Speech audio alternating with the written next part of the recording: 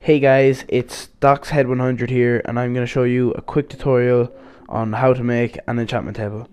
Okay, so what you're going to need for this tutorial is a book, obsidian, diamond, and that's pretty much it to make the enchantment table.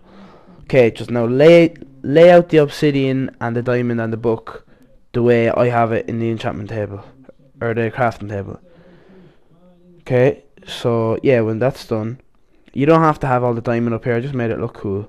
Yeah, okay, so you put the book there, and the book follows you around wherever you go. And to make it stronger, you can put bookshelves around it, okay? Right, but I'm just going to show you what it's like how strong they are without bookshelves. Right, so I just need to get a diamond sword or something. Right, got it. Right, now put in.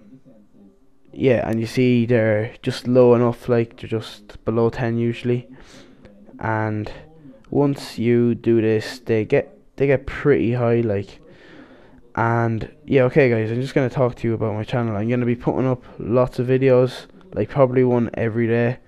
So can you please subscribe to me and like them, and like just comment, rate and subscribe, like just simple stuff, like. Right, yeah, and now I'll show you what it's like without with the bookshelves, right? So yeah, right. So yeah, you see they're usually from between about 20 to 50. They go up as far as 50. Right, and now you can put redstone torches in between to make them weaker again.